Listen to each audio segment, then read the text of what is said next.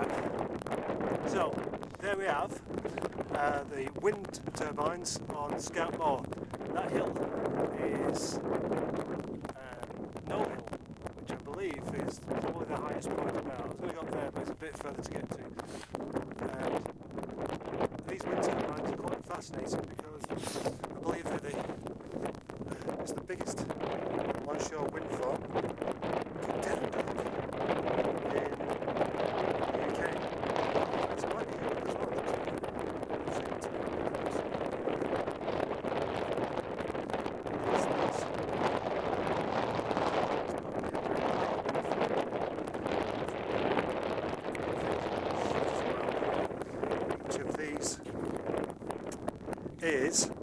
the mast is 197 feet tall, which is about the same as a 20-storey block of flats like we have down in the town. The actual propeller part is 276 feet in diameter, so they're absolutely huge. Get close up to them as well. It's easy just to film from here. I'm not sure, that looks like some sort of viewing point at the top of there. Don't know if it is or not. Come on, focus in. Focus in.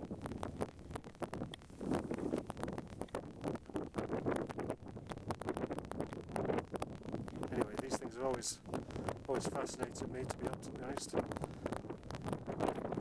since I've been here. Just because of the sheer size of them, really.